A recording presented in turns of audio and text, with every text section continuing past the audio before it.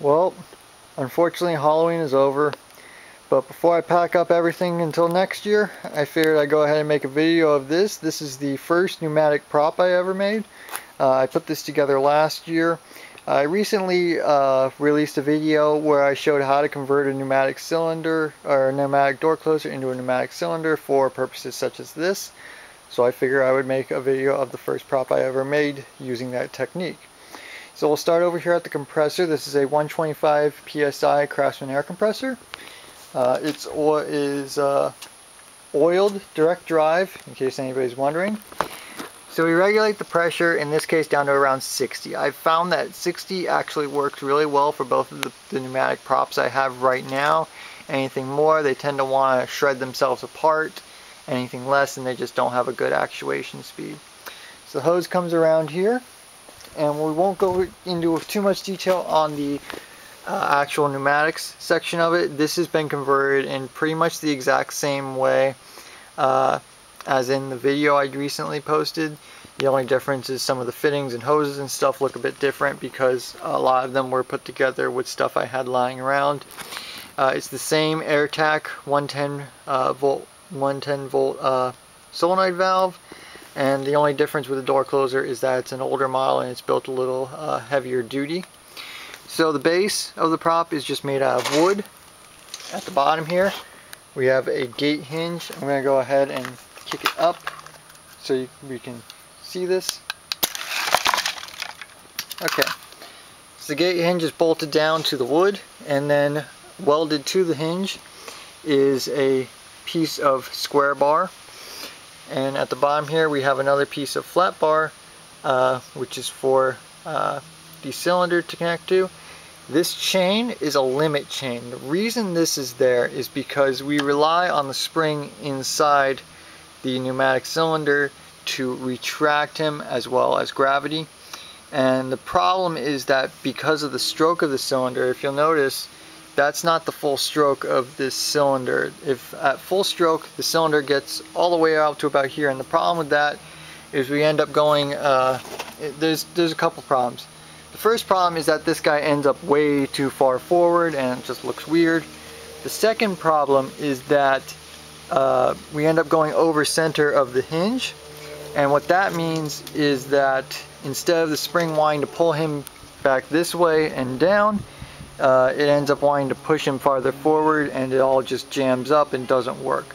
So the limiting chain is here to make sure he stops right there, which is the point at which everything likes to function properly. It's also the point at which it looks proper. And then over here, just a little rubber stopper for when it comes back down to cushion it a little bit. The reason this bracket is like this is because if this screw was simply screwed straight into the wood and didn't have the support on the end, it would very quickly work itself loose because it would be going back and forth.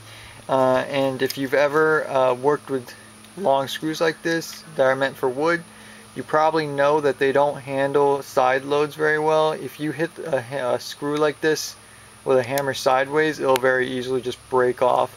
So we have this bracket here to help provide support so that that does not happen. This whole gizmo is basically just to make the eyes and the skull light up. This is a light up skull. I'm not going to go into too much detail right now because we can make another video on that, but essentially the skull got a little rewired, and then the wire comes down here. So this is a 120 volt solenoid, relay, which is just piggybacked on the off of the power feed for the solenoid valve, and it sends power up into the skull to make the eyes light up. So I'll show you how this works now. Oh yes, I almost forgot. The way I like to actuate these, the reason I use the 110 volt solenoid valves is because I like to just plug them into one of these little remote control outlets, and then I can just simply use this remote to turn it on and off. And the great thing about this is if you have more than one prop, you can use one remote for up to 3 props because you have up to 3 outlets. So right now it's on. I don't know if you can see the light on there indicating it's on, and of course he's up and the eyes are on. So we hit the off button and he will retract back down. So like I said, this is regulated to about 60 psi. You want to play with it depending on your prop. So if we hit the on button, he pops up, the eyes come on, and he will stay up like that until either I run out of air pressure, which probably isn't going to happen because there's no air leaks, or until I hit the off button, which can be handy at times. So I hit the off button, and he goes back down. Now, the skeleton itself is just a cheap skeleton. You can get these plastic skeletons from any number of places. This one came from Home Depot. Nothing really special about them. The only thing is we have to disconnect the legs.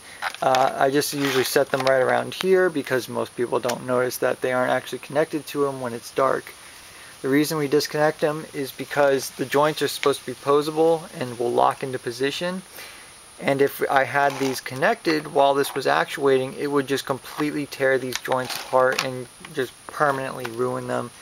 So I like to actually use the skeleton for other things leading up to Halloween. So I don't want to rip the joints apart. So I take them off when I put them on here. The way he's secured is pretty simple. This is actually just a bunch of rags with Gorilla Tape wrapped around them. There's a bunch here and here. The purpose of those is to support the parts where the spine of the skeleton curves up, so that he sits flat, and then the skeleton is just secured with 4 wrappings of electrical tape. And that's all there is to it.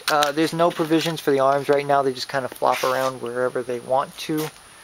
But maybe I'll do something about that in the future.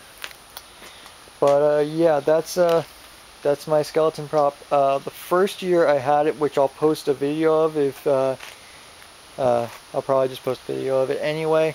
I didn't have him in anything. He was just kind of like this. And unfortunately, my predictions about the base blending into the grass was wrong, because the grass was still green because it's Florida. And a lot of people could tell that something was up with him. So this year what we did, and I don't have it with me, is I have a open bottom coffin that I put him in. And then I cover everything up with some black plastic. That way it's a little less obvious that there's something going on with them, so we get a better scare. But yeah, hopefully this helped someone, or you enjoyed this, and I'll probably post a few more other Halloween related videos in the future.